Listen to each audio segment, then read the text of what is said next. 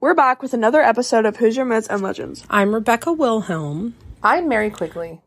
And I'm Hope Wilhelm. Join us as we dive into the spookier side of the Hoosier state. So what comes to your mind when you think of Indiana? Do you think of corn? Do you think of basketball? Do you think of the Indianapolis 500? Maybe you think of famous celebrities who were born in Indiana, like John Mellencamp or Michael Jackson. But as the saying goes, there was more than corn in Indiana. 92 counties make up the Hoosier state. In this podcast, we are going to discuss some Indiana folklore from each of these counties. If you are into tall tales, ghosts, or spooky legends, then this is a podcast you are not going to want to miss. Hey everyone, this is Becky, and I'm here with our second creepy story. This one is a favorite of mine by American author Mark Twain. And this story is a part of a collection of short stories in a book called Sketches New and Old that was first published in 1875. Mark Twain was born, Samuel Clemens, in 1835 in Florida, Missouri. He chose Mark Twain as his pen name because it was a riverboat term that was used to measure the water's depth. This makes sense because he grew up on the Mississippi River in Hannibal, Missouri. A mark meant 6 feet and Twain meant 2. So at the time, saying Mark Twain meant it was safe for steamships at the time to pass. Twain had spent a few years before the Civil War working as a steamboat captain. Most people know his children's books, The Adventures of Tom Sawyer and The Adventures of Huckleberry Finn. A fact that I always love to share with my own students about this fascinating author is that he was born after Halley's Comet made an appearance in 1835. Now, because of this, Twain felt that once this comet made an appearance again, that it would mean the end for him. And he was strangely right about this, passing away in 1910, shortly after the comet's appearance that year. A ghost story starts off as a very spooky tale, and in true Twain fashion, it has a humorous twist. And I hope that you will enjoy his satire as much as I always do. So turn the lights low, sit back, relax, and get ready to enjoy Mark Twain's A Ghost Story.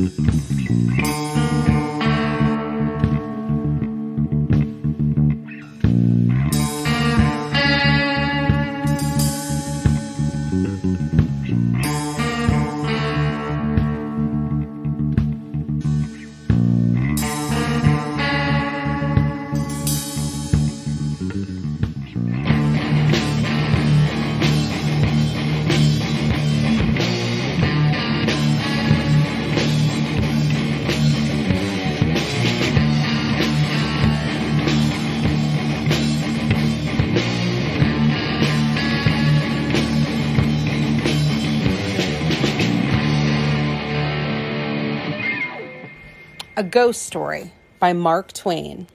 I took a large room, far up Broadway, in a huge old building whose upper stories had been wholly unoccupied for years, until I came.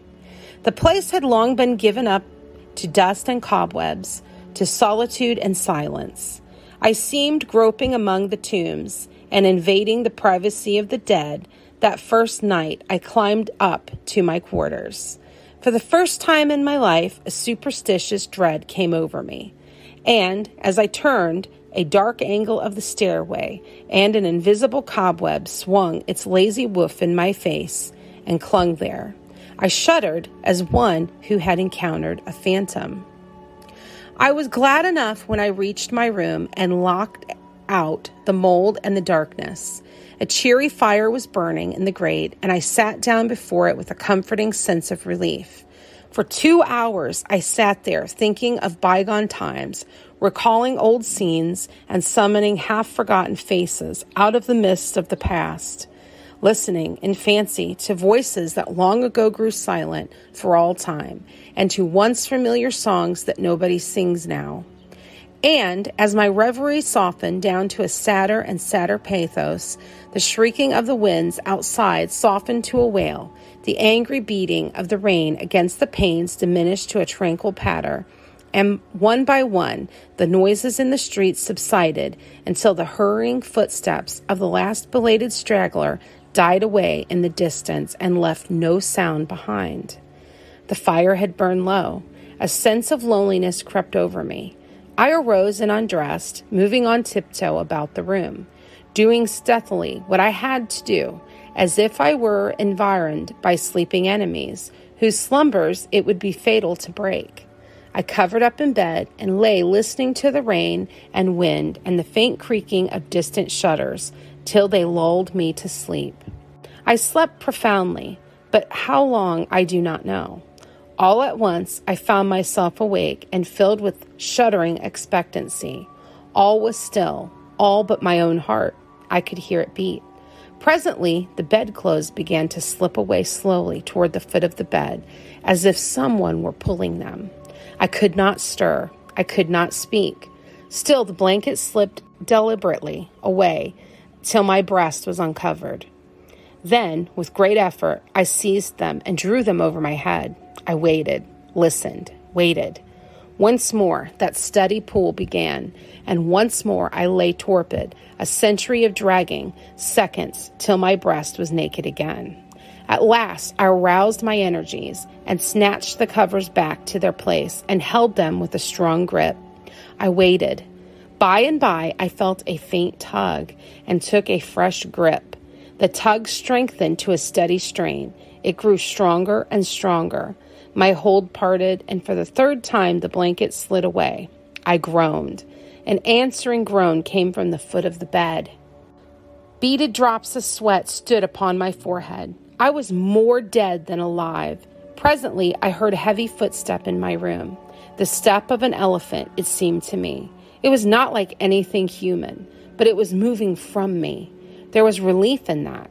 I heard it approach the door, pass out without moving bolt or lock, and wander away among the dismal corridors, straining the floors and joists till they creaked again as it passed, and then silence reigned once more. When my excitement had calmed, I said to myself, "This is a dream, simply a hideous dream." And so I lay thinking it over until I convinced myself that it was a dream. And then a comforting laugh relaxed my lips, and I was happy again. I got up and struck a light, and when I found that the locks and bolts were just as I had left them, another soothing laugh welled in my heart and rippled from my lips. I took my pipe and lit it, and it was just setting down before the fire when down went the pipe of my nerveless fingers. The blood forsook my cheeks, and my placid breathing was cut short with a gasp. In the ashes of the hearth, side by side with my own bare footprint, was another, so vast that in comparison mine was but an infant's. Then I had a visitor, and the elephant tread was explained. I put out the light and returned to bed. Palsied with fear, I lay a long time peering into the darkness and listening. Then I heard a grating noise overhead like the dragging of a heavy body across the floor. Then the throwing down of the body and the shaking of my windows in response to the concussion. In distant parts of the building, I heard the muffled slamming of doors. I heard, at intervals, stealthy footsteps creeping in and out among the corridors and up and down the stairs. Sometimes these noises approached my door, hesitated, and went away again. I heard the clanking of chains faintly in remote passages and listened while the clanking grew nearer. While it wearily climbed the stairways, marking each move by the loose surplus of chain that fell with an accented rattle upon each succeeding step as the goblin that bore it advanced. I heard muttered sentences, half-uttered screams that seemed smothered violently, and the swish of invisible garments, the rush of invisible wings. Then I became conscious that my chamber was invaded, that I was not alone. I heard sighs and breathing about my bed and mysterious whisperings. 3 little spheres of soft, fluorescent light appeared on the ceiling directly over my head, clung and glowed there a moment, and then dropped. 2 of them upon my face and 1 upon the pillow. They spattered liquidly and felt warm. Intuition told me they had turned to gouts of blood as they fell. I needed no light to satisfy myself of that. Then I saw pallid faces, dimly luminous and white uplifted hands, floating bodiless in the air, floating a moment and then disappearing. The whispering eased, and the voices and the sounds, and a solemn stillness followed. I waited and listened. I felt that I must have light or die. I was weak with fear. I slowly raised myself toward a sitting posture, and my face came in contact with a clammy hand. All strength went from me, apparently, and I fell back like a stricken invalid. Then I heard the rustle of a garment. It seemed to pass to the door and go out.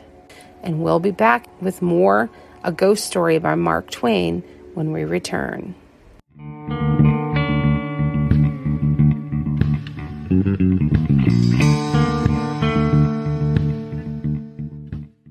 Hey everyone!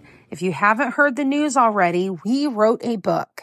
Haunted Dearborn County, Indiana is coming to all major retailers August 14th, 2023. Strange and unusual things lurk behind the calm facade of Dearborn County. Several legends surround the Hill Forest Mansion, the home of one of Aurora's founding families. Many have seen the ghost of a farmer and his mule at Carnegie Hall in Morse Hill. The glowing grave at Riverview Cemetery may connect to the 1941 Agru family massacre. St. Mary's Church Rectory is said to be haunted by the former priest, and the spirits at Whiskey's in Lawrenceburg are not just in the drinks. Several schools in the area echo with the sounds of former students and staff, and numerous local residences house the spirits of former owners who have never left. Join Rebecca and I on a chilling tour from Lawrenceburg to Lawrenceville and beyond. Haunted Dearborn County, Indiana is available for pre-order.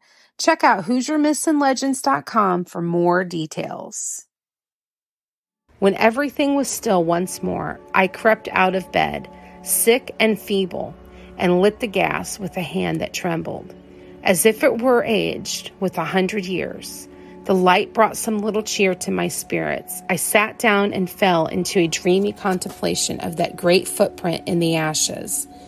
By and by, its outlines began to waver and grow dim. I glanced up, and the broad gas flame was slowly wilting away. In the same moment, I heard that elephantine tread again. I noted its approach nearer and nearer along the musty halls, and dimmer the lights waned. The tread reached my very door and paused. The light had dwindled to a sickly blue, and all things about me lay in a spectral twilight. The door did not open, and yet I felt a faint gust of air fan my cheek, and presently was conscious of a huge cloudy presence before me. I watched it with fascinated eyes. A pale glow stole over the thing. Gradually, its cloudy folds took shape. An arm appeared, then legs, then a body, and at last a great sad face looked out on the vapor. Stripped of its flimsy housings, naked, muscular, and calmly, the majestic Cardiff giant loomed above me. All my misery vanished, for a child might know that no harm could come with that benignant countenance. My cheerful spirits returned at once, and in sympathy with them, the gas flamed up brightly again. Never a lonely outcast was so glad to welcome company as I was to greet the friendly giant. I said, "Why is it nobody but you? Do you know? I have been scared to death for the last 2 or 3 hours. I am most honestly glad to see you. I wish I had a chair. Here, don't try to sit down in that thing." It was too late. He was in it before I could stop him, and down he went. I never saw a chair shivered so in my life. Stop, you'll ruin Too late again. There was another crash, and another chair was resolved into its original elements. Confound it.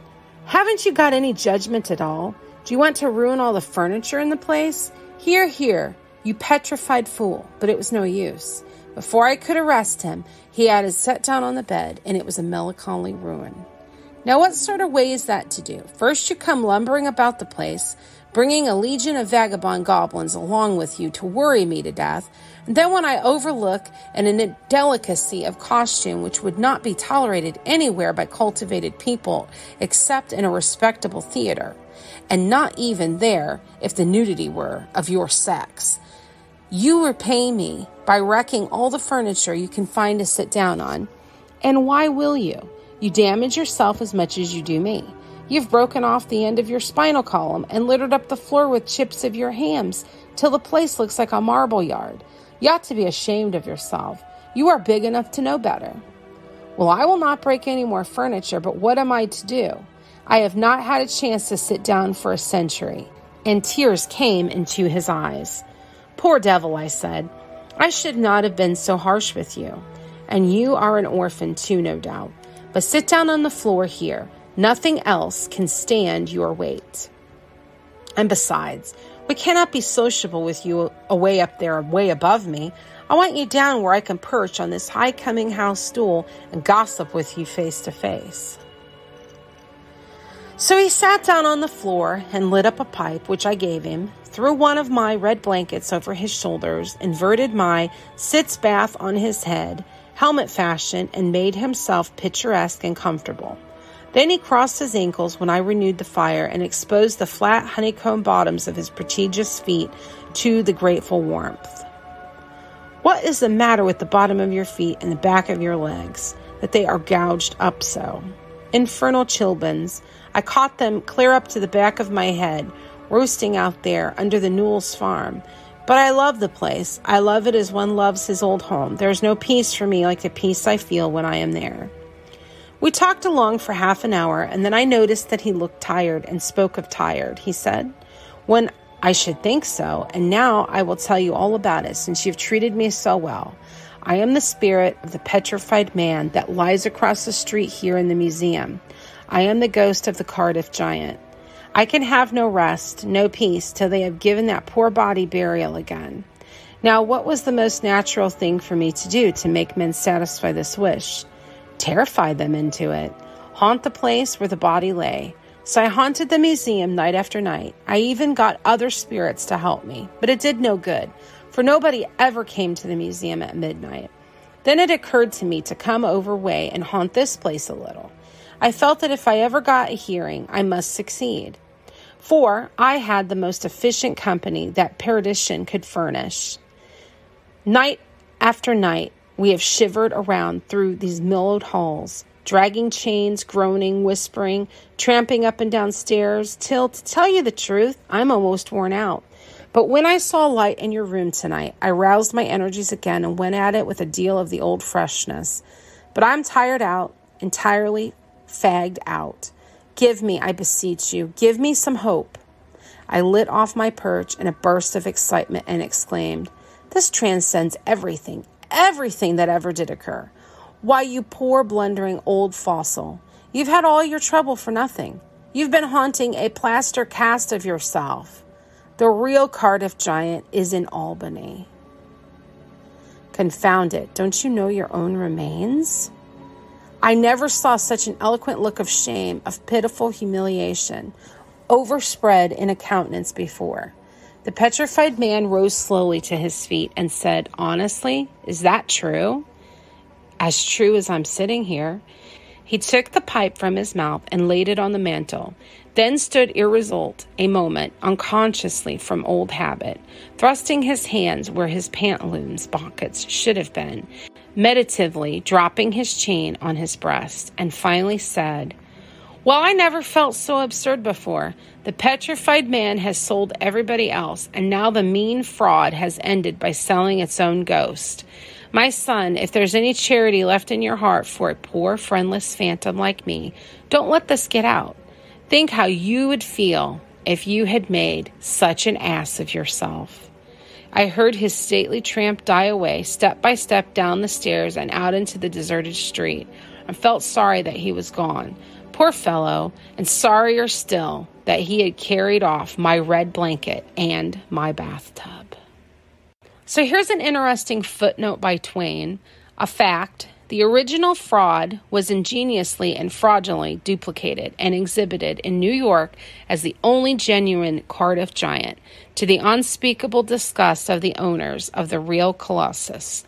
At the very same time, that letter was drawing crowds at a museum in Albany. We hope you enjoyed hearing a ghost story by Mark Twain.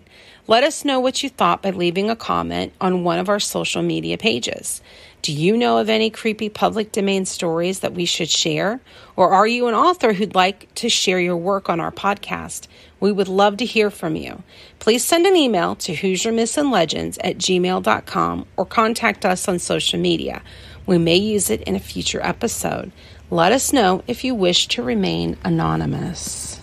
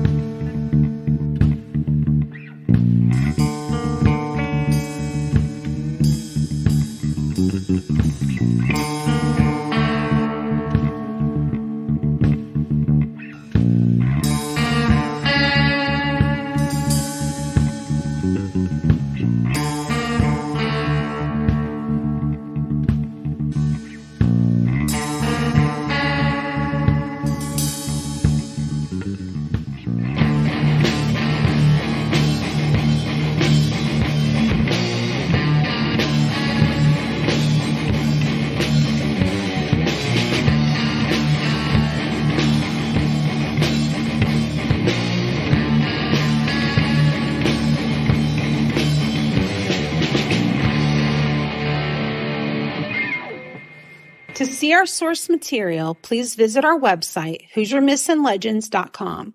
Please find us and follow us on Facebook, Instagram, TikTok, and now Twitter. Hoosier Myths and Legends is a Quigley Productions podcast. Our theme song was written and recorded by Wet Blanket. The song title is Taxidermy Race Car. As always, stay spooky.